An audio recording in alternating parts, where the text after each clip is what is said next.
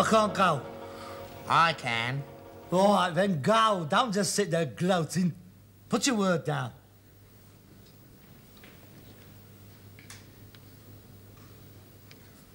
What's that? What's that? B-U-M, bum. Triple letter score, double word score. That's 16 and 14, 30. What filthy mind you have got. What's wrong with that? It's vulgar, that's what's wrong with it. Honestly, this is supposed to be an erudite game calculated to increase one's word power. I mean, just look at that board. It's disgusting. There's not one word you put down that can be used in decent company.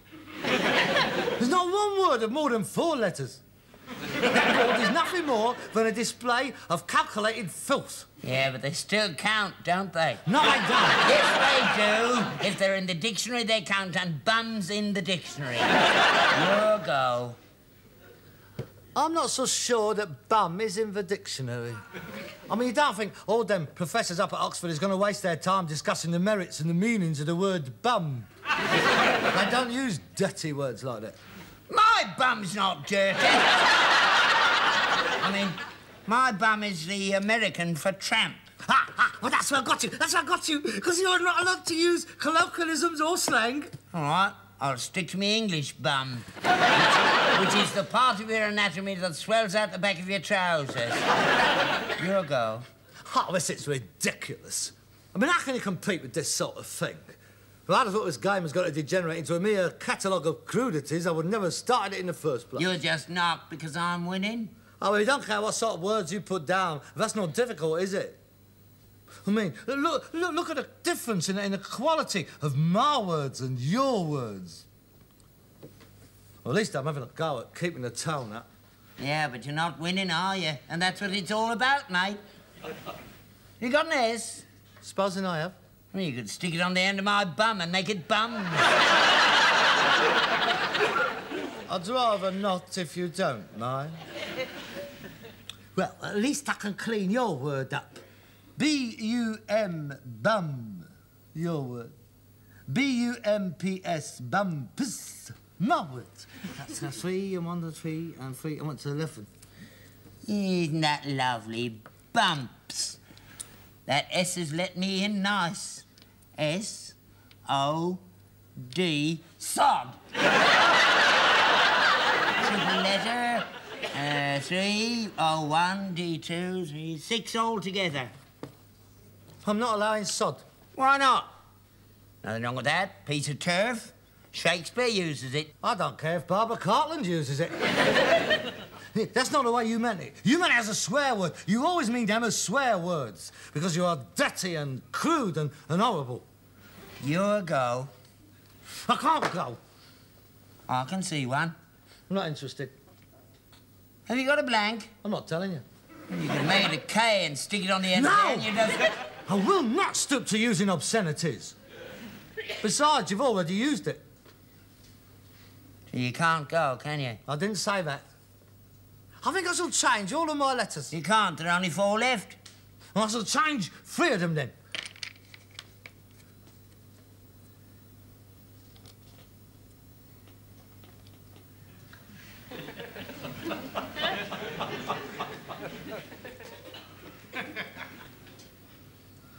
Oh, if I was Polish, I suppose I could have a stab at it.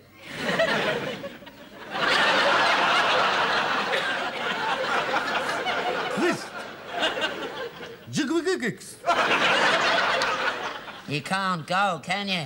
No, I can't. I can. C-R-U-M. What's that? Crumb. Crumb?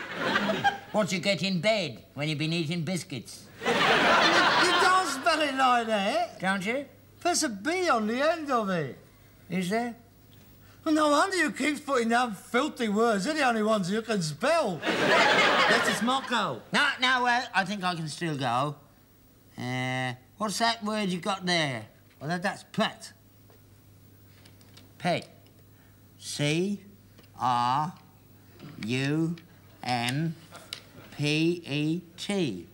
Crumpet.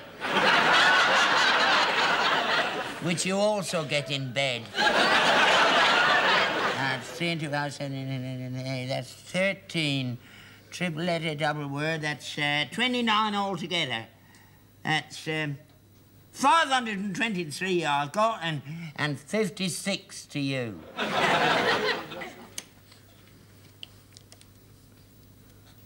Well, you won't make anything out of them. There's those 2 K's and an N's I just threw away.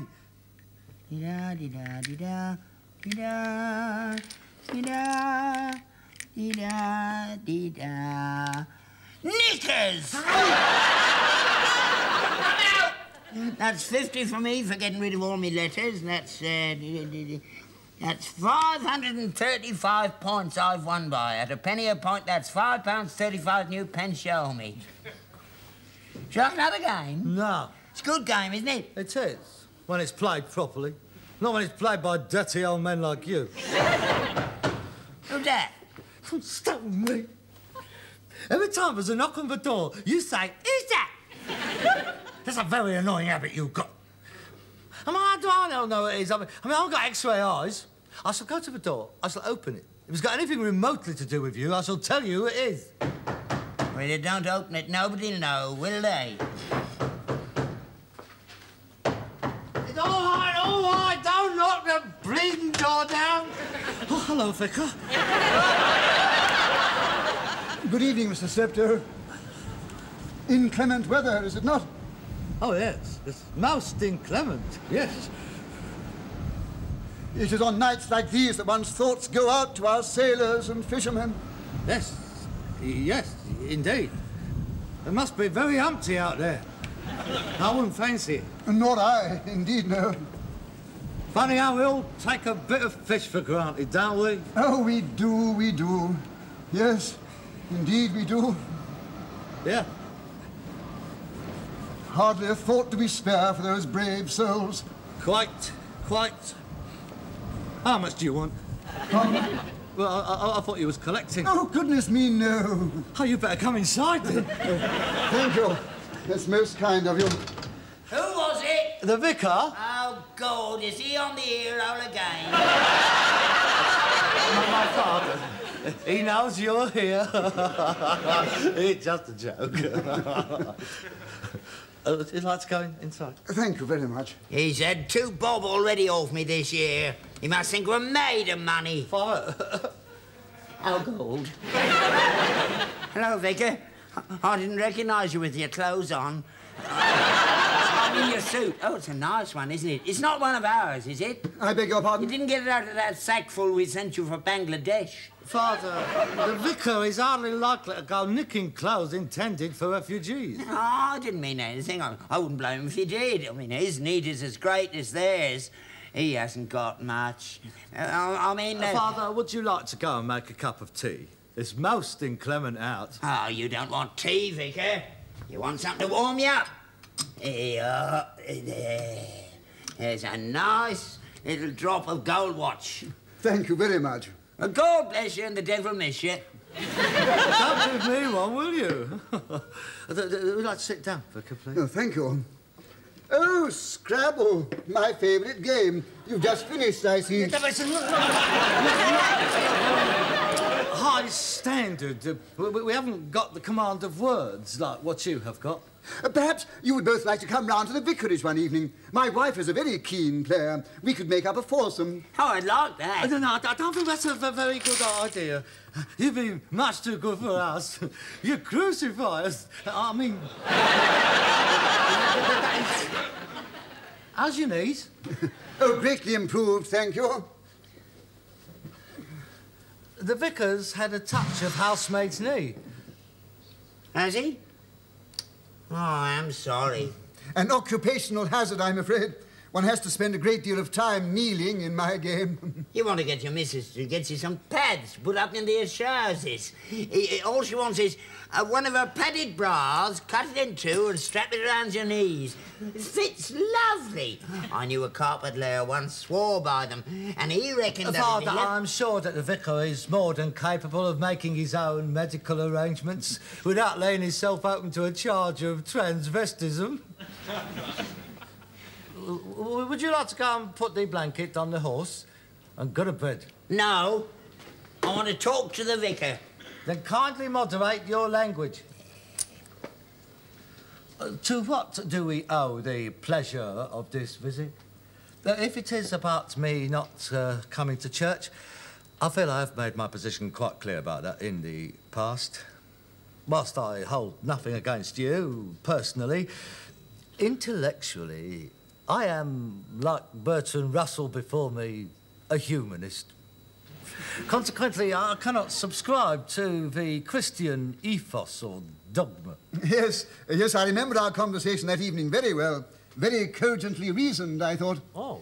I remember your argument that Pascal and Calvin were, Burkes, I think you said. It made a great impression on my wife. Did I say that? I'm most terribly sorry. Not at all. One often gets carried away in a theological discussion. Yeah, but I should not have used language like that. Look, but please explain to your wife that I was a little bit het up and your hospitality was on the generous side. And I was a wee bit Brahms and Liszt. Brahms and Liszt. I shall tell her. No, Mr. Steptoe, the reason for my visit is quite different. Frankly, I have come to ask a favour of you. Oh, anything. Please don't hesitate to ask. As you may know, this week we are celebrating the centenary of our church. Get away. Yes, 100 years of bringing the good word to the people of Shepherd's Bush. Yes, a great deal has changed since then. Yeah, you've a lot of competition from the Muslims now, don't you? Well, it's true. They were pouring out of that converted cinema last week. Like a bus garage it was. I don't regard it as competition. All the great religions of the world are there for the glory of God. In my father's house, there are many mansions. Are there? Well, I wish he'd put up a few round here. The hours and conditions are diabolical. Yes, I am cognizant of the problem. However... Yes, do go on, Vicar. So we have decided to publish a special centenary edition of our parish magazine. What a good idea. And I shall be glad of any contributions that I can get. Oh, I thought so. How much do you want? No. I mean articles. Articles for inclusion. My wife... I thought it would be rather nice if we had articles about some of the more exotic trades and professions that have been carried on in the parish throughout the years. Oh, we've had them round here. That place next door used to be a right old knocking shop. Yes, we did used to get a lot of noise from there. It was a wheelwright. Ah. And as you are one of the oldest established firms in the area, we wondered whether one of you would care to write about the history of rag and boning in Shepherd's Bush. I should be delighted to do it. So would I. Father, I think I'd better write it. Oh, I know more than you do. Oh, no, you don't. Sergeant can't write as well as I can. I was always top of my class in composition, you know that. I always used to get 9 out of 10. I got a star once. Oh, yes, words has always been my strong point. Oh, you leave it to me, Vicar. I want to do it. Oh, you can't do it. You have to do something else, won't you? I want to do the article. You're not going to do the article. I'm the artistic one in this house. Cobblers. You can't even spell. Who can't? You can't. I can spell better than you can. Who can? I can. No, you can't. Oh, yes, I can. All right, then spell chrysanthemum. C-H-R-I-S. C-R... K-H-R... Well, not likely to use a word like chrysanthemum in an article about rag and boning, am I? That's where you're wrong, because that's the name of Charlie Harris's horse, Chrysanthemum. I don't care. I won't mention him. You can't write an article on rag and boning without mentioning Charlie Harris. He'd be furious. His family's been in the business even longer than ours. Then I shall say Charlie Harris and his horse. Because you can't spell chrysanthemum. I can look it up in the dictionary. How can you look it up and you can't spell it? I'll get someone else to spell it for me, then I shall look it up. How do you spell malleable? I'm not interested in spelling malleable. That's Bottles Ferrari's horse. I don't give a toss whose horse it is. Yeah. How many horses and carts followed Arthur Philpott's coffin in 1928? 23. 36. You don't know nothing. You can't spell. You're not competent. I've been a rag and bone man all my life. For so am I. I was a rag and bone man before you was born. I shall be a rag and bone man after you're dead. How do you know? I'll kill you if you don't shut up. Why don't you both write it? Why don't you mind your own business? Thank you. Pardon. I forgot she was there. Oh, it won't work. I mean, I can't collaborate with him. I mean, how can one undertake work of a creative nature with someone who gets on your threepenny bits as much as he does? Well, this calls for the judgment of Solomon. You got to chop him in half?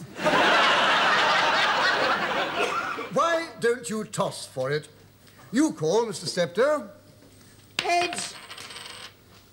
Tails. You lost. You lost. I've got to do it. I've got to do it. I've got to do it. You big soft Nelly, what are you? You want to get back to your cock, mate? I'm doing it. Don't get upset, Mr. Steptoe. We'd still like a contribution from you. Would you? Of course. Anything? Of course, anything you like. Right, you're on. I'll go and do it now. Good night, Mr. Steptoe, and thank you for the drop of gold watch. Anytime.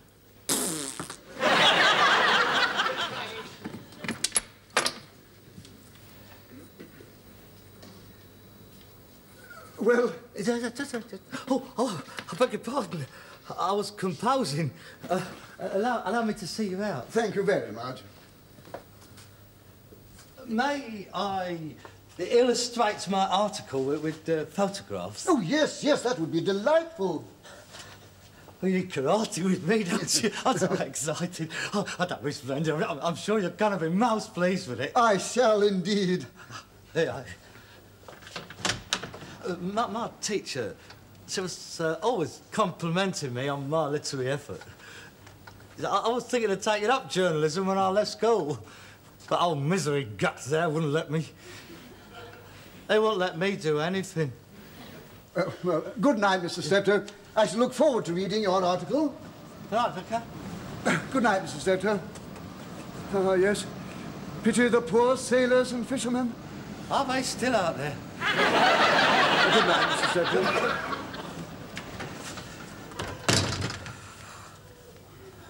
This could be the start of a new career.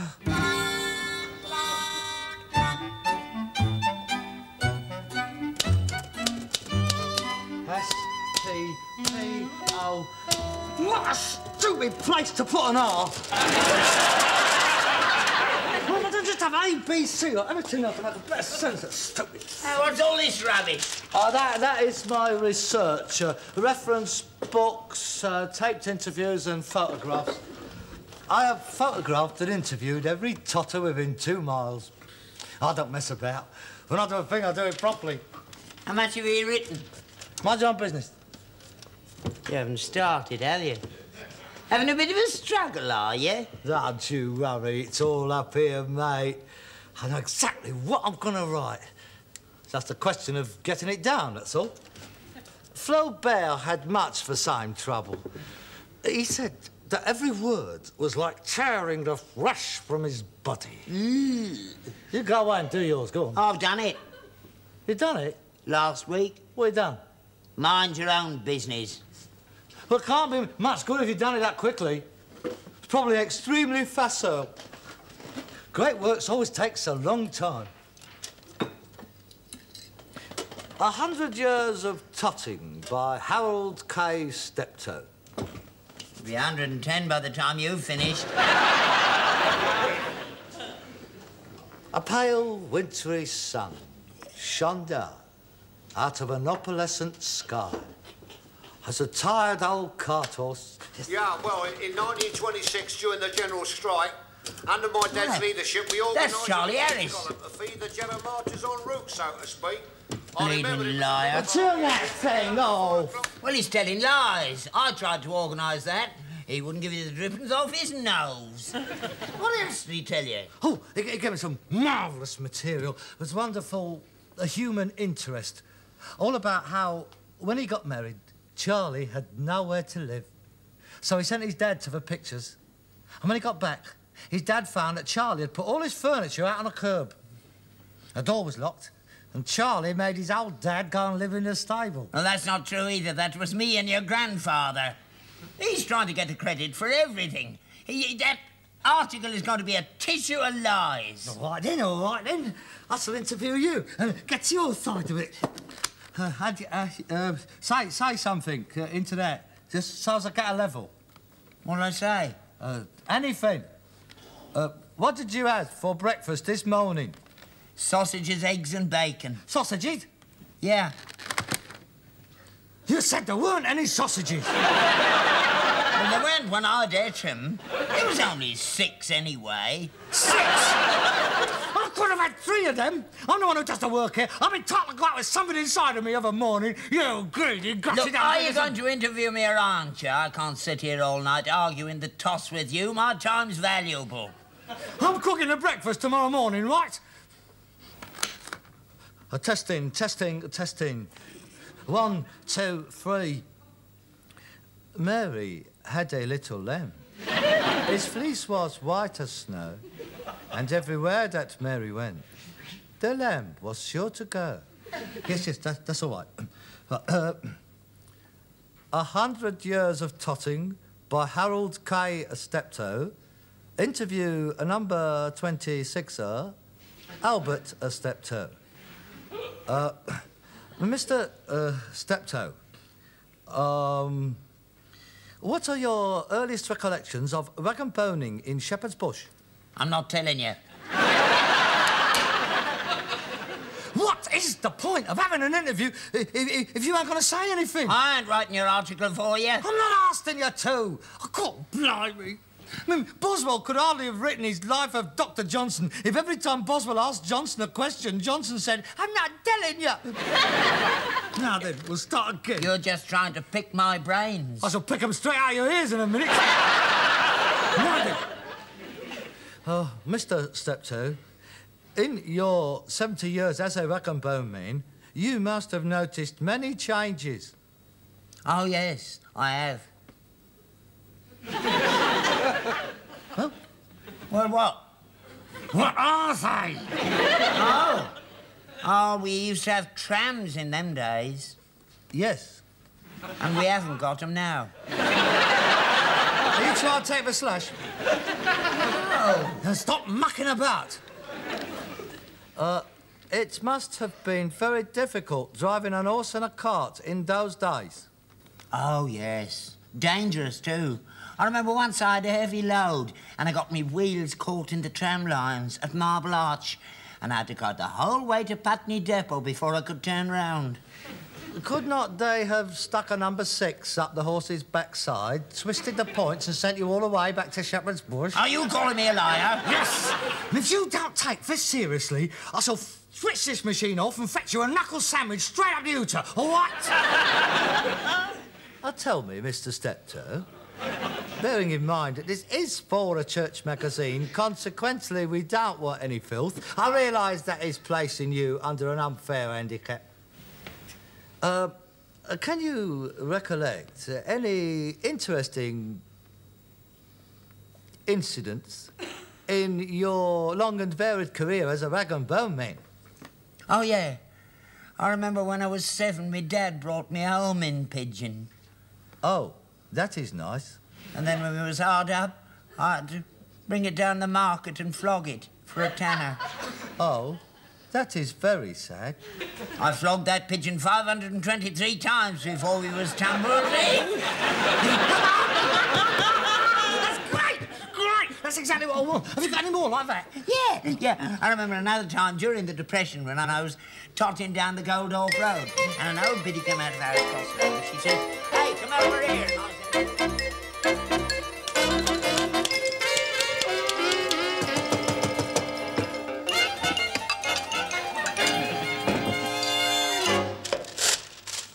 I've just finished reading your article, Mr. Steptoe, and it really is first class. Absolutely fascinating. Just what we wanted. No, I don't intend cutting it at all. I don't pretend to understand all the colloquialisms, but I'm sure the parishioners will. Yes, we're going to press today 5,000 copies.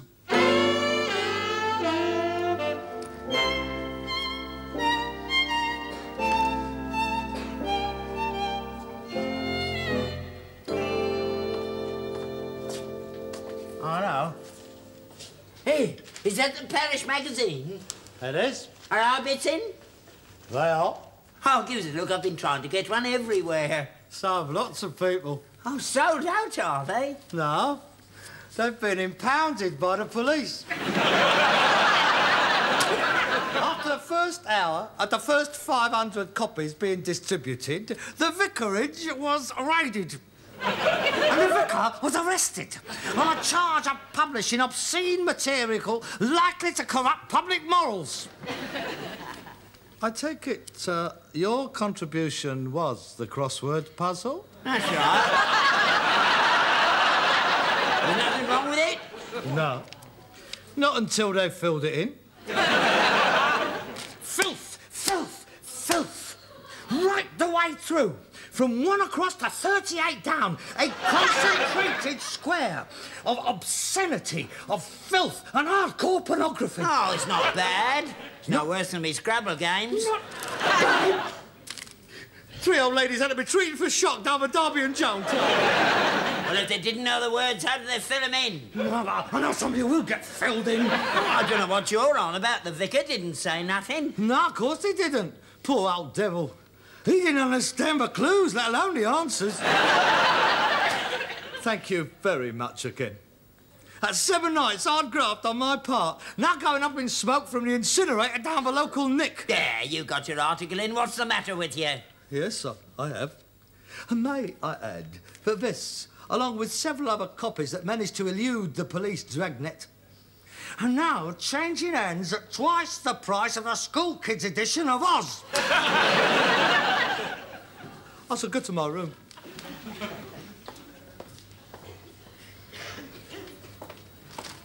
I've just got 3 things to say to you. What's that?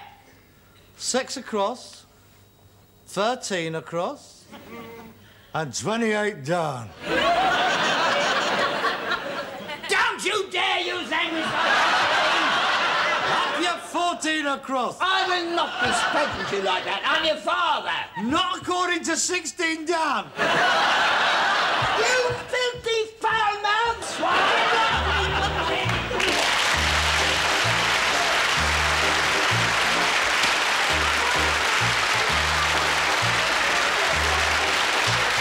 14 across, 15 across, sideways. You might be all fit. 22 down. You all fit. 14 down.